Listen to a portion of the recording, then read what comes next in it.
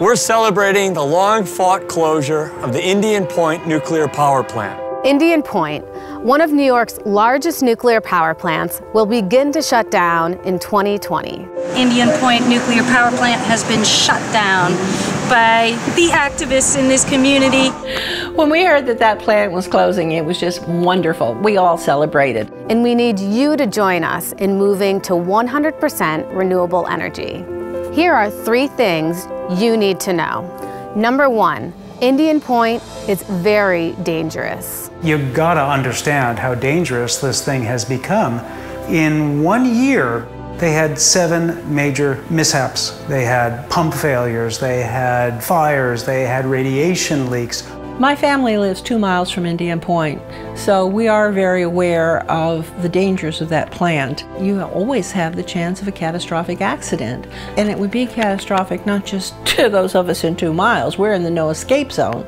It would be catastrophic to New York City. Indian Point is less than 40 miles from New York City. You cannot evacuate 19 million people from the 50-mile radius around Indian Point.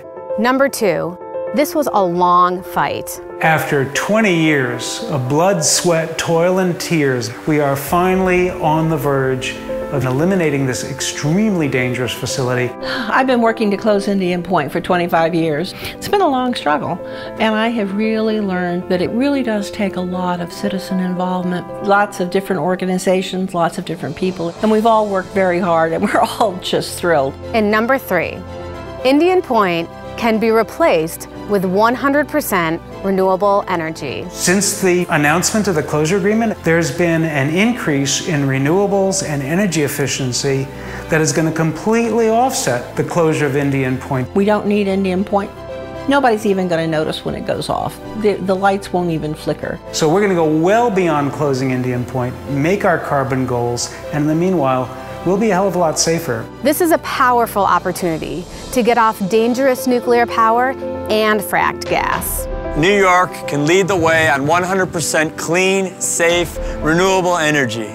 New York State is becoming an example for the country. So join us as we move beyond Indian Point.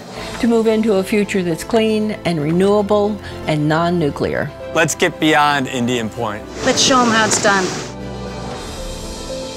Learn more and join us at beyondindianpoint.com.